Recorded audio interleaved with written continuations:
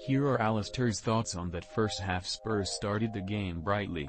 The midfield trio of Oliver Skipp, Rodrigo, Bentancur and Yves Bissouma pressing all over the pitch, and chances were created for Son Heung-min on a number of occasions, Ryan Sessegnon and Harry Kane.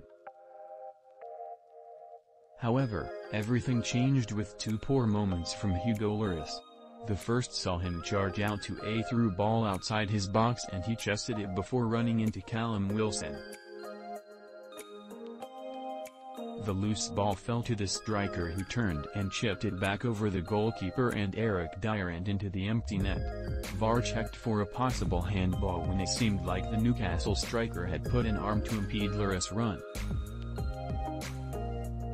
The Spurs captain looked shaky from then on, and he sent a kick meant for Ryan Sessegnon that was off target, and it found its way to Miguel Almiron to run on and shoot under the keeper and into the net.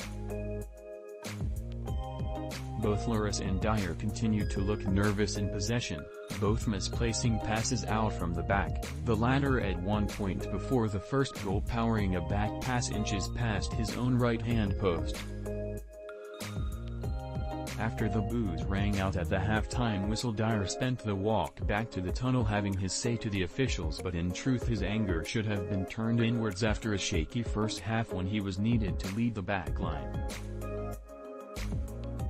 Spurs have a big hill to climb in the second half after two mistakes, and Conte will claim he doesn't have much on the bench to change things.